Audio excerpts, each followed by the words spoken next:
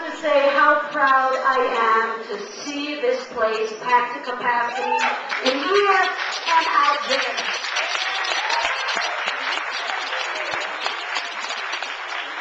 I want the DOE to know that we care about our schools, we care about our children.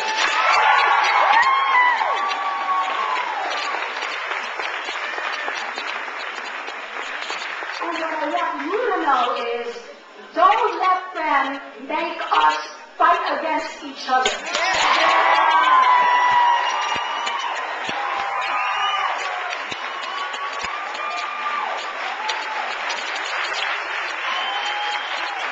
We all need space. Everyone needs space, and the problem here has started with the Department of Education. All our students have.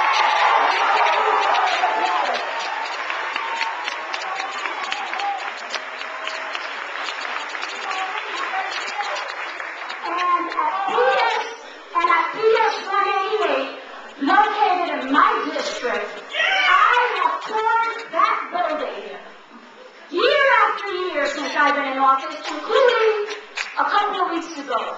That building is filled to capacity.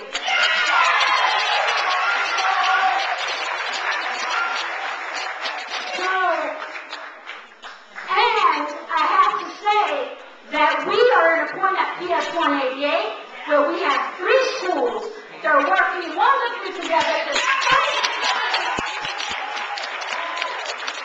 despite the fact that when schools are forced to share space, it is not an easy thing to do, but we are doing it at PS 188.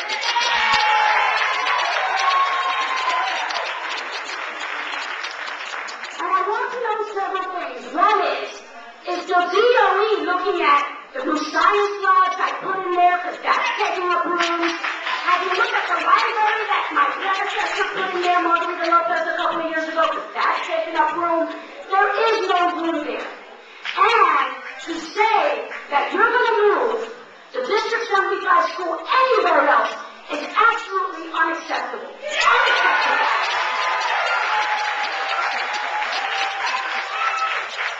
My kids in that school have been moved before from one floor to another. Change is not easy for adults. It's not easy for kids, and it's certainly not easy for kids with disability or autism.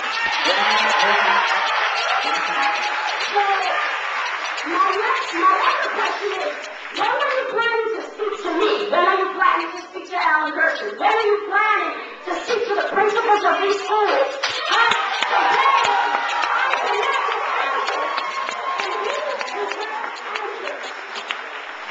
Alan Gertrude and I have sent a letter to the chancellor. He has gone through this school. This is in his district, though some of my constituents come here, and he tells me there is no space in this school. And Alan has toured this building, and I've been